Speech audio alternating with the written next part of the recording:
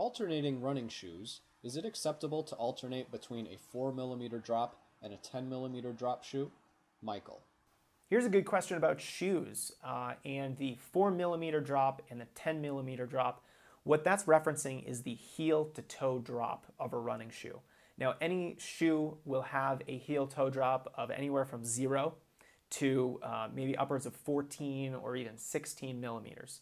And this refers to the difference in height between the forefoot and the heel of the shoe.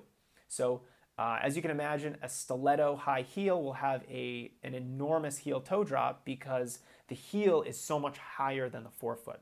Now that's obviously a ridiculous example, but it was a good illustration of the difference in heel toe drop between different shoes. So is it acceptable to alternate between a 4 and a 10 millimeter heel toe drop? Absolutely. I mentioned in an earlier question, I think it's great to vary the types of stresses that your body experiences to help yourself prevent injuries because running is very repetitive. And so by varying different styles of running shoes that have varying heel toe drops, you're going to reduce the stress that you have on your legs. So a 4 millimeter heel toe drop shoe might be better for if you're doing a faster run or if you're doing a shorter run where the extra stress that you're putting on your Achilles or your soleus and your calf is not going to be so significant.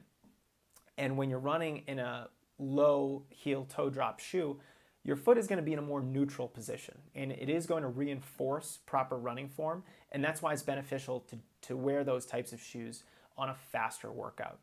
Now, a shoe with a higher heel toe drop is more beneficial to use on a recovery day or on a day where the workout is already very stressful and you don't want to add any additional stress. So maybe a long run where you're trying to run a new distance that you've never run before.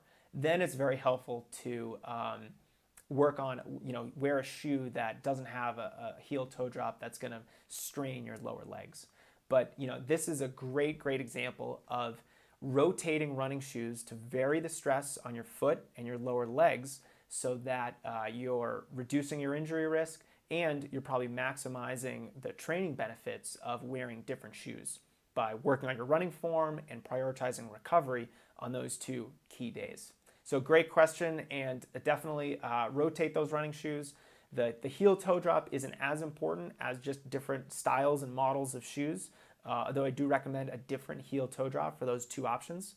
And for anyone who doesn't alternate shoes, it is a great way to, again, reduce that repetitive nature of running and help yourself stay healthy.